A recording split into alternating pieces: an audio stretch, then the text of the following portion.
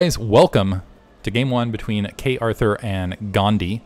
And this is actually a restart because I wasn't recording the first time, and I was waiting for Discord notifications on the second. By the way, you guys can join the Discord. It automatically sends notifications out if you don't have the channel muted. Otherwise, you can mute the channel and chat things up. I actually have a few random pictures from vacation here and there. Also, I want to inform, some people asked about two things. One, it's like, hey, color switching. So if it is in melee mode and they send me the replay when they were playing in melee mode, when I do the color switch, like so, which is shift and tab, it will do yellow and yellow. So in this instance, yeah, you can see. Otherwise, I try to keep it the base colors unless one of them's ugly or not. This is on Polypoid, by the way. Upper left-hand corner, we have Ghandi starting as the Red Protoss. I'm not familiar with either of these guys. Apparently, K. Arthur is from Cuba, so technically the North American region. And Ghandi is Russian. So quite a bit of lag between these two. We'll see how they end, if that ends up affecting their play at all. This is, again, on Polypoid. But I'm also curious if red is an optional color that you can grab, because I know that when you do the standard color switch, it just goes red-blue, I believe, when it's when players go in as top versus bottom. But anyway, yeah, they're even complaining about the lag. Also, another thing people commented on was the zooming. And I guess this is just kind of a general question. Do people know where the general if there's like hidden hotkeys somewhere? Every time I look for hotkeys for observer mode, I have trouble finding them. Really frustrating. Anyway, and part of the reason I don't do the zoom is because I can zoom out a little here, but I'm never sure if I got back to the original. I think this is original zoom right here. And I just found it recently. Special thanks. How to hide this bar. Anyway, we'll get rid of the silly recordings here and answer a quick question in chat. Are these modern recordings? This is a recent game from Choboleague, so played a little while ago. All of these are off of replays, but the actual casting is in fact live. We are seeing gateway opening here from Ghandi with Assimilator. Same opposite side of the map. So basically these are all from the, and I guess I just feel like this is the informative cast. Might as well roll with it. We are seeing a pylon in that back corner. I've heard that you got to be careful doing this a little bit because sometimes probes can sneak themselves in. It looks actually a probe. That's unfortunate. I wonder if that's a lag factor we're able to sneak through. The first cast back from vacation, and Ghandi actually going to bring that probe all the way back to home base. The simulator is warping in on this side. It looks like we are seeing an initial zealot being built. Initial zealot's already out for K. Arthur and blocking the ramp. But yeah, I cast them live. They are off replay. You can watch it live on Twitch. If you go on Discord, there's notifications there. Or, you know, you can just follow me on Twitch if you're there on Twitch regularly. Arthur, I believe he adjusted his path. Yeah, went cross map and then immediately moved up to go ahead and sneak that probe inside the base. Zealot trying to chase that probe down initially. Anti-manor pylon, knowing that that probe's in there, to make sure that this interior area is in fact protected. Dragoon's going to be following. Looks like a second zealot for K. Arthur, which usually suggests a slight bit of aggression, and that's before cybernetics core. When you get that second zealot, early, it slows down a lot of things. First of all, it slows down Dragoons, and if you can get a decent, even 2 Dragoons, oftentimes, depending on how many Zealots are underneath, as long as you're not pinned into a wall, those Dragoons can just assail those, as long as there's a decent amount of micro. I'm wondering, actually, if this is an artifact, and that was decision by Arthur because of the lag. He's like, okay, no, there's going to be a little bit more lag, so let me go ahead and get 2 Zealots out and maybe go for a little bit more of early aggression. It looks like he does have a second gateway down as the second assimilator is warping in. The Dragoon and the Zealot are actually moving forward to be a bit aggressive. Perhaps just get a look at that natural expansion. Comparatively, we do have range upgrading for both players. Range is going to finish, and this is another artifact of getting that second Zealot, actually a third Zealot out a little bit sooner, is that that can delay range quite a bit because that cybernetics core is coming out later. You need the minerals, etc., etc. We've got 3 Zealots now holding the ramp. 2 Dragoons making their way out. And honestly, these Zealots need to be careful because they're not, and this could be where lag plays a big factor. This is kind of like the Foreigner special. Just moving in the ramp, a little bit in the dark, eats a lot of free damage right there. Now 3 Zealots and a single Dragoon holding. It looks like Ghandi upon that, he's going to back out. He does see that that natural expansion is in fact open, and I think he just wanted to try to get as much of a spot as possible. Arthur now moving to low ground with those 3 Zealots, but usually, again, seeing these Zealots, I can't imagine, although Ghandi did not see him, I can't imagine he'd be like, oh yeah, this is going to be a quick expansion build. He's going 2-gate into robotics facility himself. Now the question is I believe Arthur, with what he's displaying, is potentially going to go observer and just maybe add a 3rd gateway from there. I don't know. That might be the read here. He is positioning as though he's going to take his natural expansion. It looks like we are going to see 2-gate robo into expansion for Ghandi before even robo and Assimilator potentially, because we do see a 400 mineral save right there. And he actually, take it back, he's just going to drop a Robo and an Observatory in rapid succession to deal with this. Now Arthur, and again those Zealots, again slowing down this tech, has his Robo up. He's going to go ahead and get that Observatory first, and I'm waiting to see if he drops that third gateway, or if he's just going to go 2-gate Observatory into expansion after this Probe Scout. Is wandering up to go ahead and go to look. This probe wandering its way down.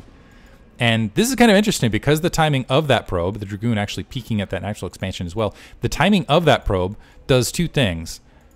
One, it might give Arthur the false impression that there's a natural expansion going down, but also what it might be is let's see, when he sees this probe coming across, hunting down that Dragoon. When he see the probe backing off, so he didn't see the probe coming across. But Arthur's basically, yeah, he's pumped a lot of units here. Pumped a lot of units. Is a little bit behind in the probe count. Observer now out. Reaver on the way. He might have had a timing where he could have slid up, and he's starting to move that now. He might have a timing where he can slide up and potentially deny the natural expansion a bit. Maybe even get some positioning on the ramp, because it looks like there was a little bit of lag and delay in Dragoons as well, comparatively. But now Arthur's going to go ahead and grab that natural expansion well ahead of Ghandi comparatively. He's got his Observer moving out. The Observer trying to dodge to the north, again, because you don't want Observers to get caught by other Observers, particularly when there's Dragoons underneath. And Arthur right now, even though he's behind overall in the probe count a little bit, he's going to end up with an economic lead here in the mid-game. A Dragoon kind of wandering out, just scouting, making sure there's nothing else there. He's going to be able to go ahead and see everything. So Arthur, if he can just hold on for a little bit of time, which I believe he's going to, because again, Ghandi went for more of a defensive play, going for that Reaver on the ground first. So Ghandi, basically what it comes down to is Ghandi has a slight tech advantage. He's got that Reaver on the ground. Observer, look, I just missed an Observer being picked off. Actually, 2 kills on that Dragoon, got both the probe and the Observer. A little bit of greed, wants all the honor and all the glory. He's the one who's going to get promoted because of results. But basically what's going to happen just as things unfold is it looks like Arthur's going to go ahead.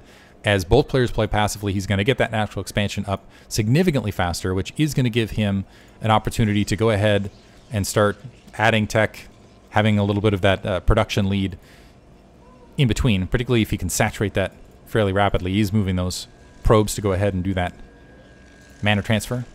And going to have that saturated momentarily, and this is going to be, yeah, this next is going to be slightly behind. It's not an overwhelming advantage, but it is an advantage. Observer getting popped on the opposite side of the map. And just seeing some additional pylons set down actually in the bottom left-hand corner. Shuttle speed being upgraded and a shuttle being built. So it looks like Ghandi, perhaps feeling that, yes, I'm economically behind, wants to go ahead and get aggressive with this Reaver and that shuttle. Maybe press forward, maybe do a little bit of harass, maybe try to crash down and catch a couple units out of position. He does have this odd stranded Dragoon in the bottom right-hand corner. And Arthur moving forward. I like that he's holding this position across this ramp location just in case attack forces were moving up. They would be running into some nice concavity and be eating a lot of friendly fire before they even realize where they're at. And also positioning as though he's going to take his third and just go for kind of a slow play, quick 3 bases. He's tapped 4 gateways, has his own Reaver out. No shuttle just yet. Shuttle is up, a second Reaver being built. Additional gateway now down for Ghandi. He's behind in just the pure gateway count, but he is going to have an opportunity with those speed shuttles to do some harassment. And the question is does he move his entire army out and do the harassment with everything else, or is he going to play it a little bit more defensively? This Dragoon going up and peeking, make sure there's no additional expansion right there. Still hasn't gotten both players losing the initial Observer, haven't replaced that Observer. A pylon to the north, just in case there was a shuttle coming across that direction, it would be spotted. 2 additional gateways for Ghandi, so he's definitely going for a large ground force follow-up. This is going to be basically 6 gates versus 4, but Citadel of Adun coming up to follow, and a speed shuttle with 2 Reavers. And basically the speed shuttle has got its work cut out for it. I hope Ghandi doesn't just move up with his entire attack force and does opt for more of a drop. It looks like an Observer is going to get spotted and push back. Does not see the shuttle coming across, which is actually huge. The shuttle will have a potential opportunity to drop in this back corner, and oof, with that pylon location, actually, it might be difficult for the Dragoons to go up and provide a little bit of support. We'll have to see. A single Zealot wandering up to do some scouting with his face, going to be able to see all of the Dragoons. It's going to die. A Dragoon wandering up and I'm wondering if it's actually going to sneak back and try to scoop up that Dragoon as well. Observer making it sway to the front. So dropping right there, the shuttle taking a little bit of additional damage, gets one probe and one Dragoon shot. A lot of Dragoons moving forward, and they're able to take out that shuttle with both Reavers. Huge shift in momentum now for Arthur. Now Arthur can opt to go ahead and get aggressive. That was a huge loss for Ghandi, and I think that I'm going to chalk that one up to potentially lag. Ooh, that was brutal. Now Arthur has a lot of options. He can just press the advantage and get aggressive. And interesting for Ghandi, Ghandi actually plopped down the third Nexus. I think he was going to rely on that shuttle harass to allow this third Nexus to come into play. Right now, he is well behind in the overall production scope. He's trying to get some speed zealots. He does have a Templar Archive warping in, but Arthur's moving out, and this is not the timing. So Gandhi's going to have to pull out a micro miracle right here. The Reavers are slow, and I don't know that they do have a shuttle that's peeling up for Ghandi. And yeah, Arthur needs to cancel that expansion, honestly, plop down additional gateways just to survive this. One Reaver to the north. Right now, Ghandi has a slight advantage in that regard just because Arthur didn't plop his Reavers down, but there's just overwhelming amounts of units destroying everything. That Reaver getting picked off, it wasn't part of the bulk section of that battle, and there's the GG from Ghandi. So game one, handily going to Arthur with some nice... I like his decision-making straight across the board, but also a little bit of greed from Ghandi upon losing that shuttle, still trying to hold that expansion instead of shelling up. Hope you guys enjoyed it.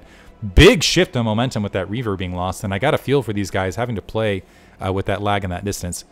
Hope you guys enjoyed it. Nevertheless, we will move on to game two. Thanks for listening.